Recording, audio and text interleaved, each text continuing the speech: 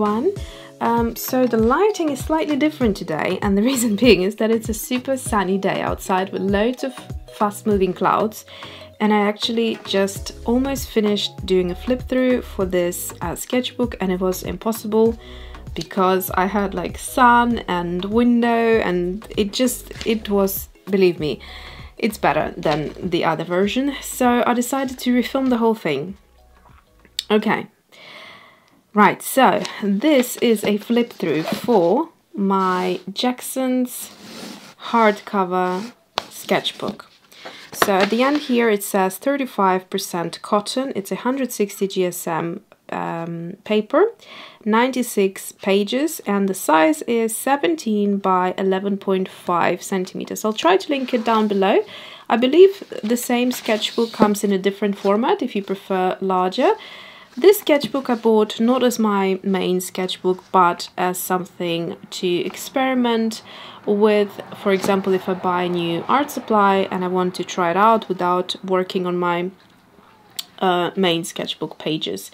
So this is what it is. It's a little sidekick, which I absolutely enjoyed. So let's jump into it. First page. This is actually, I've done this page after finishing the sketchbook. Because I just find when you start a new sketchbook, even if it's not your main sketchbook but just as like a experimental add-on, I find that the first page is always just too much pressure. And what I now tend to do is I leave the first page blank. I start on the double spread so that at least has some sort of coherence there, and that's what I did. So this is now, actually with this lighting I can show it to you perfectly, which is fantastic. So this is as you can see, 8th of April 2021. This is when I finished my sketchbook on the first page of it. I know it makes sense. Yeah, so here we go. Look at this area here. This is like my favorite little mixes, and that is from my new palette. I can't tell you much about it. All I can say is that it has these 4 colors, not this one. This one will be a separately sold one, because I know not everyone likes, you know, heavy full-on shimmer kind of colors, and so it will be available to buy, but like as a separate half pan. If you are interested. So these mixes are achieved by mixing the red and the turquoise. Now all the names of the colors and the packaging and everything I will show you. It's still happening, it's still in the midst of working and finishing, but for now I just wanted to show you that these 2 colors can be super intense, incredibly pigmented. All of them are super pigmented, but if you water them out, they create the most gorgeous mix, and I just absolutely love it. You have to try it to understand, and also it's actually quite easy to remix. Okay, swiftly moving on. So this sketchbook I found to be quite great for all sorts of mediums, and I'd say it would be a great mixed media sketchbook, or like, you know, experimental swatch book or something. But one thing that didn't work from what I tried is Dr. P.H. Martin's Radiant colors. They're not light fast, and maybe that's why they're not archival, and therefore probably that's why the yellowing is happening. So some of their colors, like this one, which is Scarlet, seems to have, so in all cases here, the Scarlet, basically when the pages were closed, this swatch went onto here. There's a yellow outline from this color. This Scarlet went onto here. Don't know if you can see it. I'll bring it up closer. And this Scarlet went all across there. So this sort of yellowing really puts me off. I don't like that. I like to know how my, you know, art supplies react, and certainly not give me. So this was just like what, 10 months. I finished the sketchbook. I started it when I started working on my first online course, which must have been around May. I think May, June last year. So now we are in April. So yeah, about 10 months. And I noticed this yellowing a good, like, like at a good midpoint, I think. Yeah, so few months and you get basically that. Not keen on that. Okay, next thing. Oh, if you're interested what online course this is from the Playful Watercolors, where I explored different art supplies that can work as watercolors, and then also introducing other mixed media into it, which you'll see a few pages further on here as well. Here I am just playing with Neocolor 2. So actually here I just had this page which is experimenting with my stencils. So I've got 4 stencils in my Etsy shop, Alyona Creates. I've got Iris, Tulip, Water Lily and Chrysanthemum. This is what they look like when you use them as stencils. And they're all floral ornaments, and basically what you can do is they were inspired on Moroccan tile, so you can, you know, easily create tile background with it, but you can also just use parts of the stencil. In this case it was, which one was it? This one, wasn't it? Yeah, the Water Lily.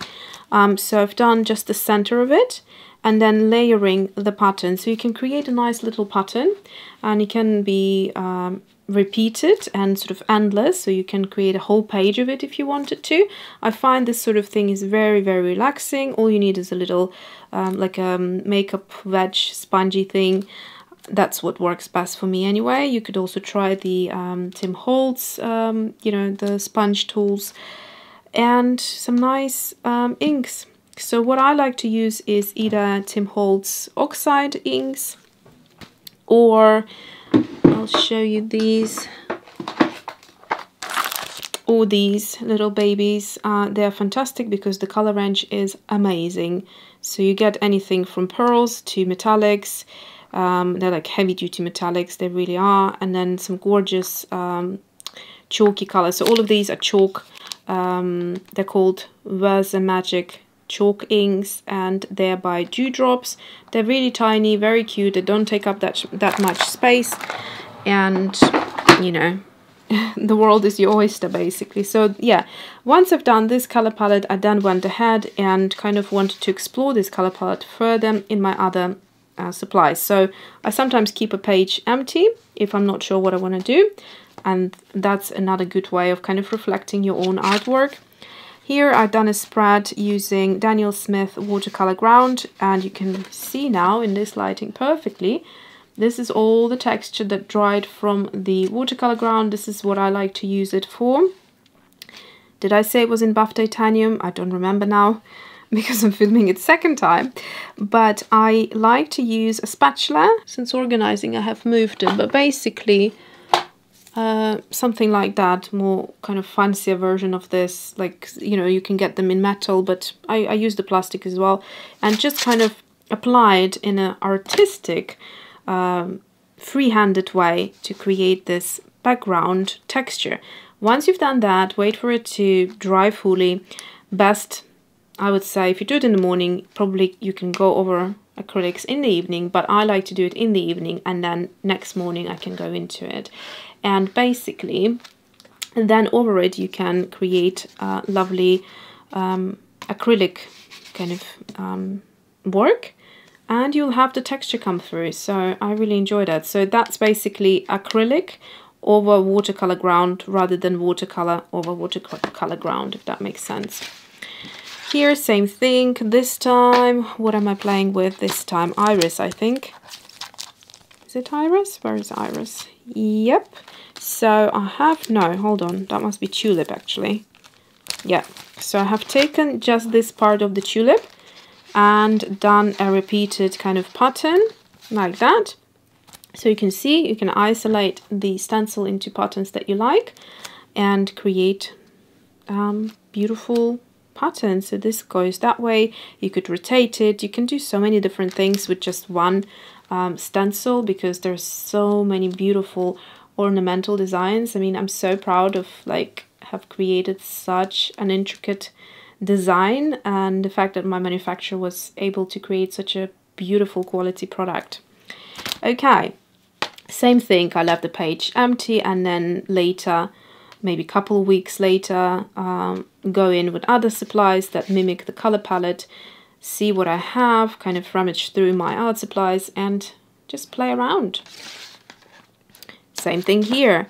So this time, let's see, this is iris. Yeah, so this one is the iris. So what I've done here is I tilted the design like that way, so upwards, and then I tilted it this way and went downwards and kind of just overlapped them a little bit, and then the center part I just placed in the empty areas, and there you go.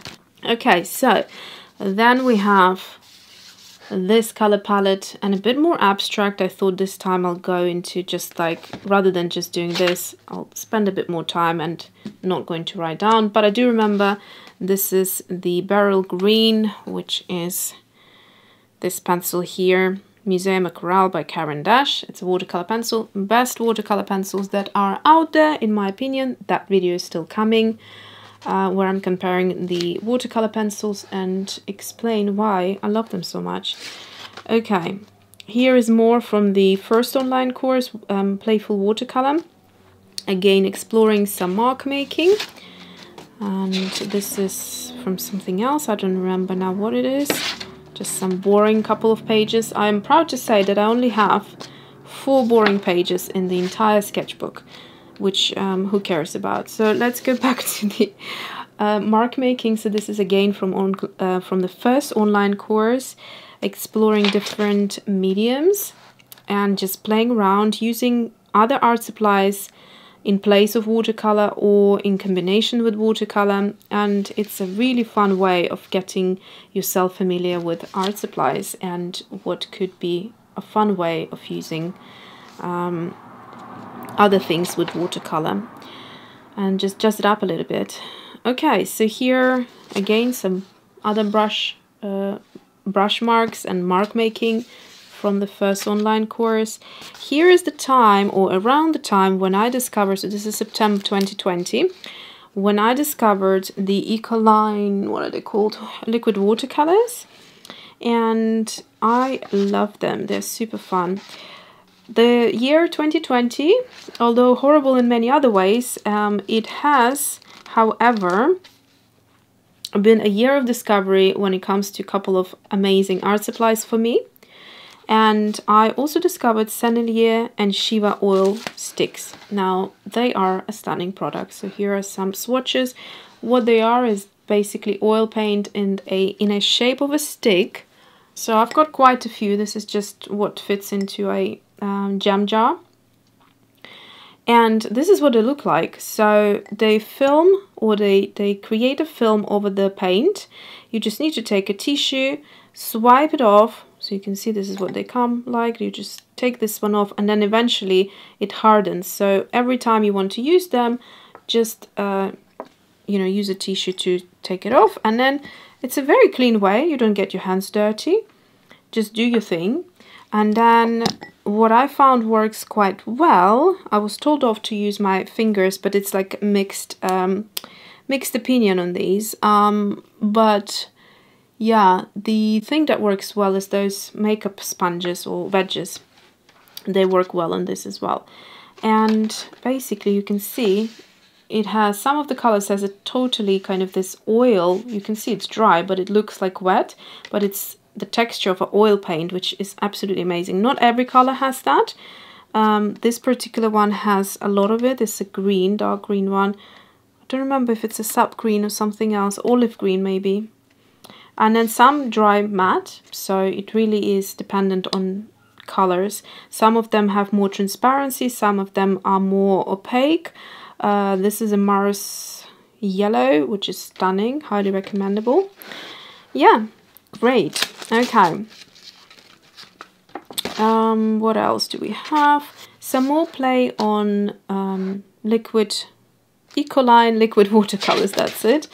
Here I have bought that Glacier Schminke set, the one with the beautiful blue colors, and some green Ecolines that I decided to add. Now this is from the second online course, the Contemporary Color Palette, where I explored how to put all of your different supplies into different color palettes and then play around. So that was really fun. This is just, again, here's some oil sticks from Sennelier that I have mixed. So this is alizarin violet lake and antique white. They mix beautifully. And this is diamine, cocoa shimmer and inferno orange. Here is cocoa shimmer on its own, and it is amazing. It's just one product. It's basically an ink for your fountain pen. Both of them are. Doesn't clog it. If it's a good quality pen, it won't clog it. If it's not so good one, I found it didn't work with, let me see, with this one, the Kaweco Sport. So with that one it doesn't work. But yeah, other than that, my Lamis are absolutely fine with it. So it's gorgeous, and you just need that ink and a brush and water. So the more you water it out, the more you get that watercolor effect.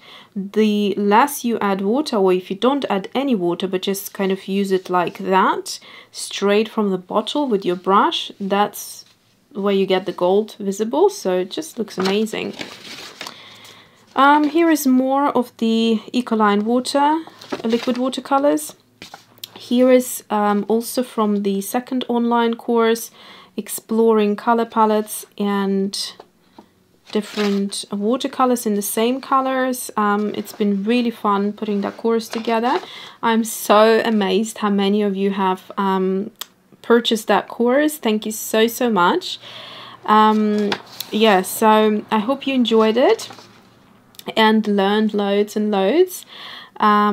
This is one of the botanicals that I have created in that class. I'm trying to think where they... there are a few botanicals that I did in the finished work in the course, and then we did like one abstract, I think, as well. Then I am looking at my Rembrandt watercolors. So this is a little discovery I did when I reorganized my studio, did a bit of a spring clean, and then it was just lovely to find things that I haven't used in a while. And here I am exploring Rembrandt Dusk Pink in a color wheel, and mixing it with other colors creates magic. Absolutely love it. And then we have some abstract-y type of swatching, mark making and color palette exploration. Some more of that. Pink mixes. This is Ecoline, a mix that I think I put a video together. I'll try to link it up if I won't forget. How to create my favorite pink, and then some more kind of, I think these are mostly Daniel Smith colors. And again, some abstract color palette making. Trying to introduce my blues, which seems to be a bit challenging for me, although I like this type of a blue. I don't use blue very often. The blues that I do like are sort of the turquoise blues. But yeah, so trying to look at different blues in my art supplies and introduce them into different color palettes.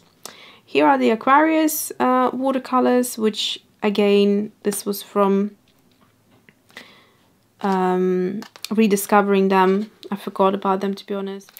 Then one thing I want to say though, they have a few turquoises, and the Cobalt Sea Blue seems to be a great kind of affordable. It's more affordable than other artist grade quality watercolors, and they mix really beautifully with neutrals. So if you wanted cobalt blues or cobalt teals or cobalt turquoises, they are always expensive. I know that because personally, here we go, I worked with it. They're not easy to work with. They're one of the most like dry pigments I ever worked with. No matter what I try doing with it, with the formula, it still would sort of crack at the end. I wanted it to look perfect and smooth when drying. It's just the nature of it. However, the pigment itself, there's nothing wrong with it. You know, once you revet it, you're good to go. It's super pigmented, super high quality, beautiful pigments. And so I found this for an affordable version. If you didn't want to, if you find yourself going through cobalts, like blues and turquoises and teals, going through them fast, try this. It does still work. Not probably as well as some of the high quality cobalts would, but that's what you pay for, or what you pay for is what you get, but it does work still nicely, I'll say that. Okay, so then we have turquoises, different, how should I say, different colored pencils, and some watercolor pencils, as well as Neocolor crayons 1 and 2 in that sort of color theme. I am thinking we will have to, yes, we will have to break up here and do a part 2, because I don't want this video to be extremely long. So take a little break, maybe make yourself a cup of tea. In fact, I feel super dry from talking so much. I'm going to go get a bottle of water, and I will see you in part 2.